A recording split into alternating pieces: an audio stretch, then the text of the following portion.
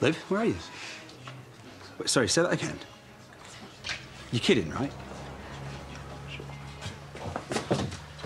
Here you go. Thank you.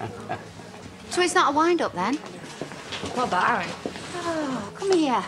Hey, just got off the phone to him. Chickenpox, what are the chances? No, it came on yesterday. Told him to get it checked out, and now he's stuck in Malta. Yeah, I mean, I'd have just got on the flight anyway, but... I mean, he did try, to be fair, but one look at him and that was it. There was no chance he was getting that flight.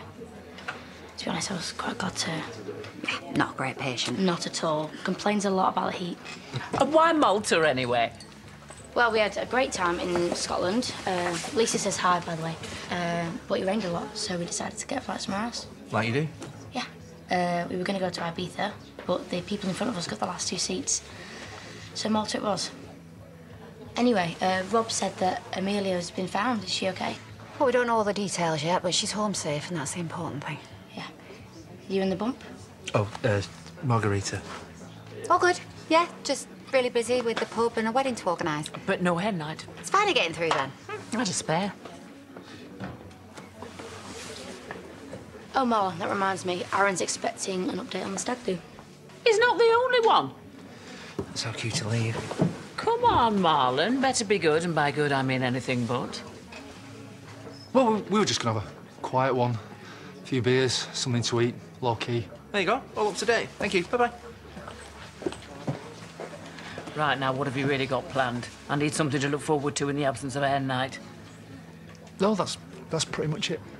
Well, I think we can do better than that. I mean, I know Paddy's no spring chicken, but I think he can handle a last night of debauchery before he's wed. And I mean... Liv, love, cover your ears.